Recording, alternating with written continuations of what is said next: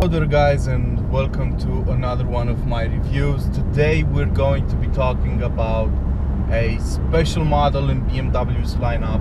It is yet again an M performance car. The car I'm referring to, you probably figured out already, it's the M550d, which has been launched in the previous generation, the F10 5 Series generation, for the first time, and now is getting a revamp with the G30 new 5 Series generation. Now, apart from the badge and the body styling changing, there are a couple of more interesting things to talk about when discussing the new G30 5 Series.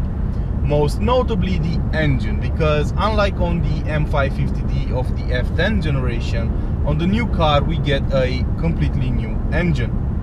This engine goes by the code name B57S. S stands for sporty or for super performance.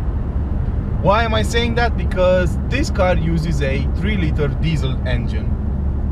It's a 6-cylinder straight 6, of course, because this is BMW's modus operandi, and it makes 400 horsepower.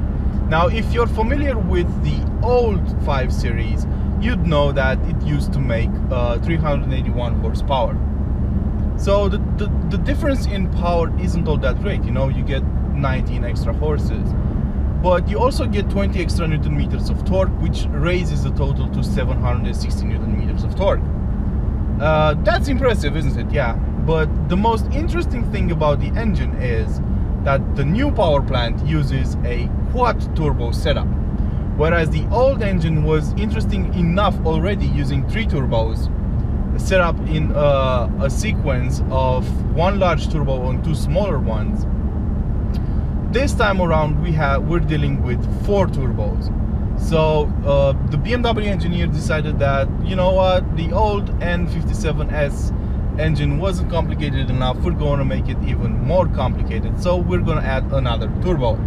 So we're dealing with 4 turbos right here. What I want to mention right now is that this car, as the title suggests, is quad turbo for the people.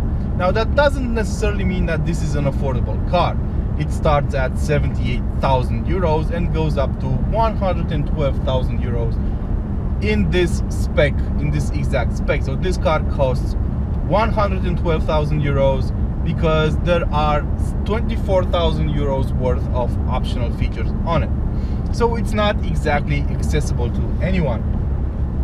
However, the only other car in the world in production today using 4 turbochargers on an engine is, drumroll please, the Bugatti Chiron, which is a hypercar which has 1500 horsepower and a price tag of over 2 million euros.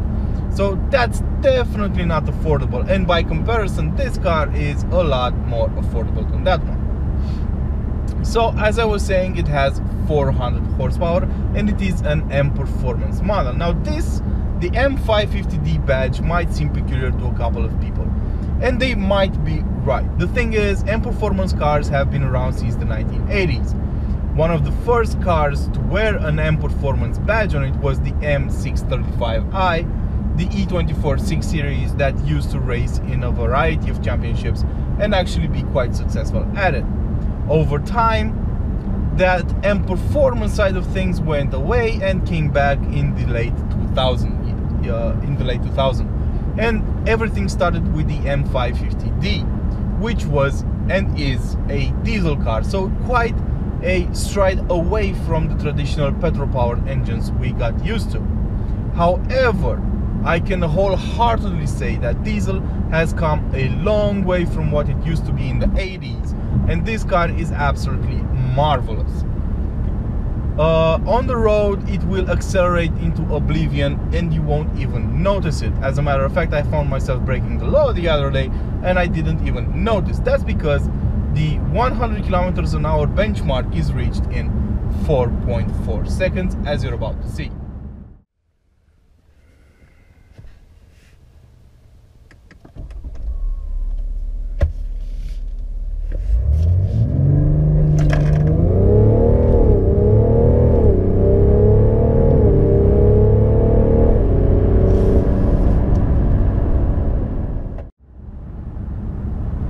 Now that is quite fast, and the shifts are quite brutal because BMW wanted them to feel this way in sport mode.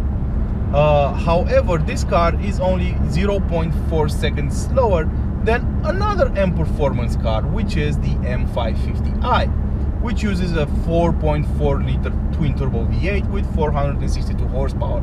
So it has more power, less torque, but it is quite faster off the line. At 4 seconds, you could even call it a sports car, even though BMW doesn't exactly market it that way. However, the M550i is faster than the older M5, and that says quite a lot, and it's mostly due to the all-wheel drive system. The car we're driving today, the M550d, though, is really close in terms of performance, and it has considerably more torque. What makes it even more interesting is the way it reacts to your pedal.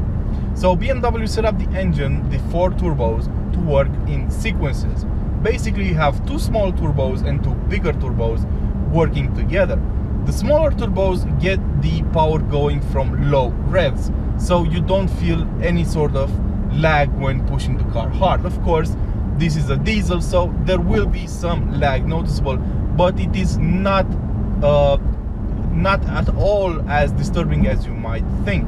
As a matter of fact, you can only feel turbo lag if you're pushing the car fast off the line at under 1600 RPM, because at 1600 RPM the turbos are already spooled up, you get full torque, full horsepower, and you're basically taking off. On the highway, the car will get into triple-digit figures, and I'm talking about miles per hour here, in no time. You'll do 200 kilometers an hour and you won't even notice it, which is downright scary.